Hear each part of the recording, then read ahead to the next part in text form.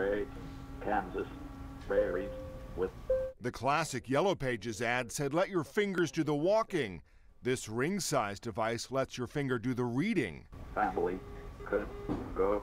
While there are other character readers on the market, researchers at MIT say none are this mobile. The FingerReader is an assistive text reading device for people with visual impairments. The FingerReader connects to a laptop or mobile phone. The researchers spent 3 years working on the software and experimenting with different designs. We have built in a few cues for the scanner, the person who's reading, to help them stay within the line.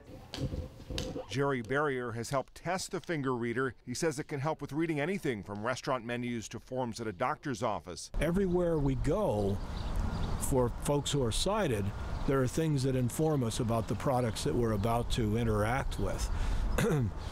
I want to be able to interact with those same products regardless of how I have to do it. The FingerReader is just a prototype now. But we are very interested in taking this a step further.